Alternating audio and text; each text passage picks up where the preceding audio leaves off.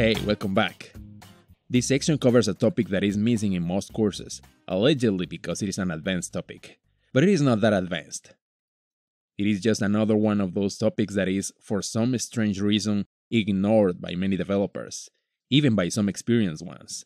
So here's another tool for your arsenal, which will help you in your quest to become a standout developer.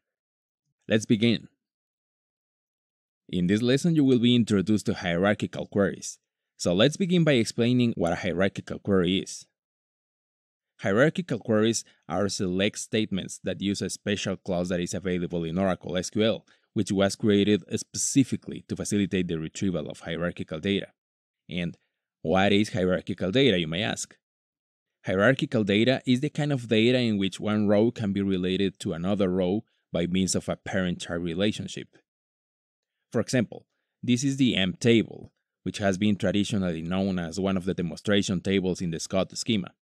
This table stores employees' data, which is one of the classical examples of hierarchical data. Why? Take a look at this column. In this column, we have a number that represents an employee, and it's equivalent to the employee ID we have in the employees table we've been using in the course. And this other column stores the ID of the manager of the employee we're looking at. So this number you see here is the empno of some other employee, which is the manager of the employee we're looking at.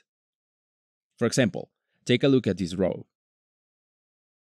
7698 is the empno of the employee called Blake. And here in the manager column, there is a number which tells us which employee is the manager of Blake.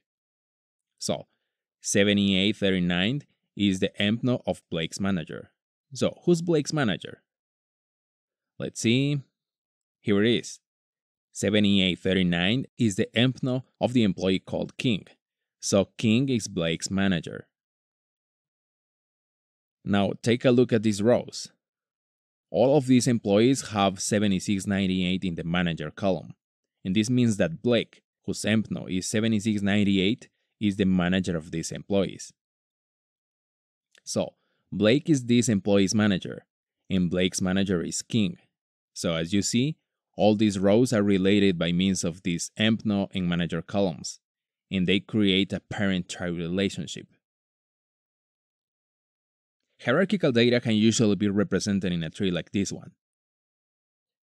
As you see, King is the root of the tree. But how do we know it?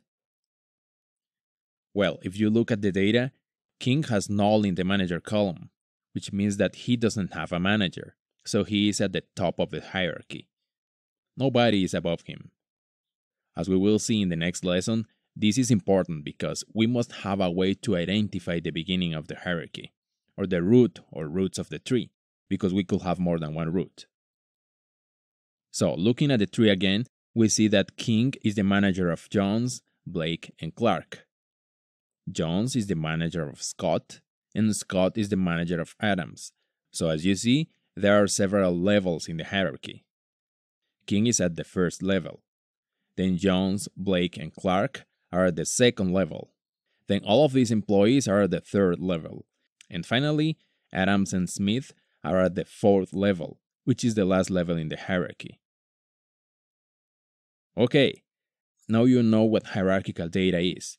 And you know that a hierarchical query is a select statement that uses a special clause that simplifies the retrieval of this kind of data. So you are ready to start learning about the hierarchical clause, which we will cover in the next lesson. See you there.